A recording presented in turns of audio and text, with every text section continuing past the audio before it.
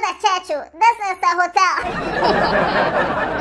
Now there's a lot going on in this video, and I have the full just for you. Just say, this video is trending, and the topic is also trending.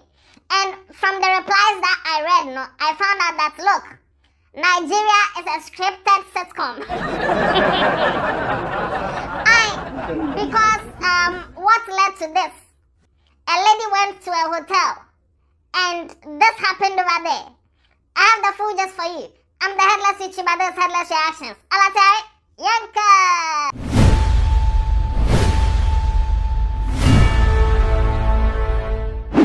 Okay, so this is what the lady tweeted. She said, I lodged at a hotel in PH, that's Port Harcourt, in Nigeria, this morning. I got a knock on my door that I should come for prayers. I think saying a joke. Come for prayers, you think it's a joke, eh? Okay, I didn't reply. Next thing is a loud clap and songs from downstairs.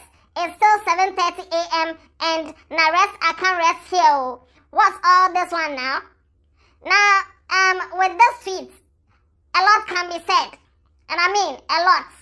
Let me know in your opinion right now what you think about this tweet. Now let's watch the video.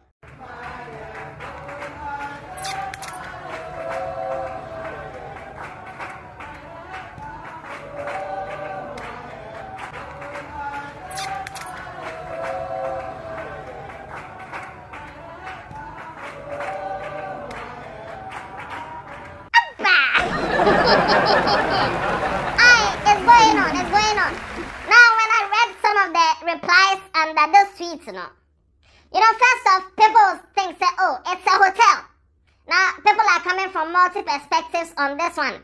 Some people are saying it's a hotel. People actually come there to have peace of mind, to rest, and what is all this disturbance? Can't these people pray in their corner, or what? Others are saying, it's a hotel, so what? Can't we pray? Now, if you have been called for prayer and you will not pray, just be in your room, close your door or your window and mind your business. Now, let's read some of the replies that came. After that, we'll talk about this. But let me know in the comment section right now if you think this is good or it's bad. If you think it's professional or it's acceptable or not. Yanko, this person said close your windows. They asked you to join if you're interested. You're not. They didn't force you, rather they proceeded to a place away from you to do their prayers. You opened your window to do a video so you can complain. That's weird. Close your window. Another person also said that must everyone know you lodged in a hotel for the first time and paid with your own money? And somebody came to reply and said, why do you guys always feel that everybody here is on your level? No be everybody with their Niger, they suffer like you. Paul, do you need help? Another person also said LMAO. Limau.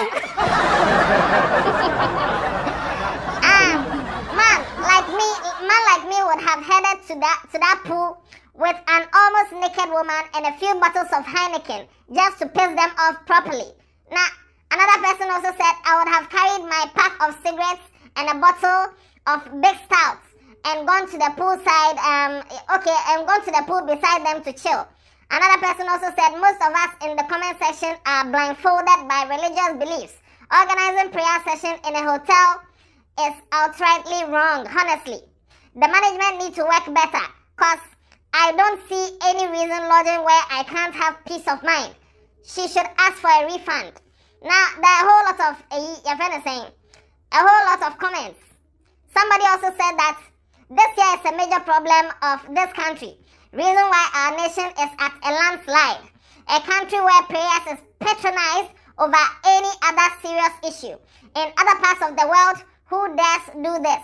Another person also said they didn't forcefully bring you out with them to do the devotion. Why you can't record them, carry them, come Twitter. Use your earphones and go back to sleep next time. Now, like I said, there are mixed reactions on this one.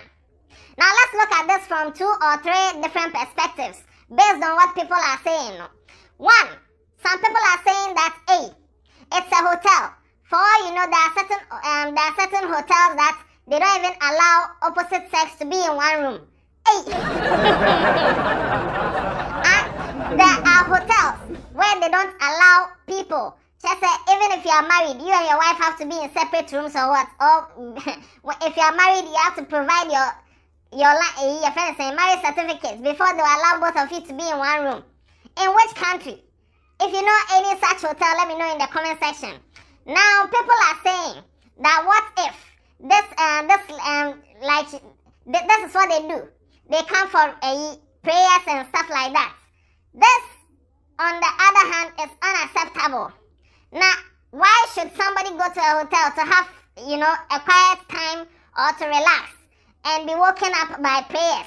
Can't people pray in like one conference hall and not be? Is it by force? Others too are saying, this thing is normal. For all you know, they are just, preventing something bad from happening. Maybe they've seen something is about to happen and they are praying to, block that thing from happening. Religious issues, political issues, and love is something that if you argue about, you will never come at a conclusion or, a reasonable conjunction or conjuncture. So let me know in the comment section what you think about this. Do you think it is right for people to organize devotion out in the open like this in a hotel? Or this is wrong? Let me know in the comment section. And if you see somebody's comment and you want to interact or, react to the comment, just don't insult the person. Let's be civil over here. Or maybe it's a family house, not a hotel. Maybe it's a family house and not a hotel. Whatever it is, this happened in Nigeria, in Port Harcourt. Oh, clap for Nigeria. Hey, you can watch other content, Nigeria-related content, but, this is quite absurd for somebody to, go through this, but they are bashing her. Some people are defending this act. Some people are defending the woman. Some people are chastising her. Whatever it is, let me know in the comment section. Meanwhile, oh yeah.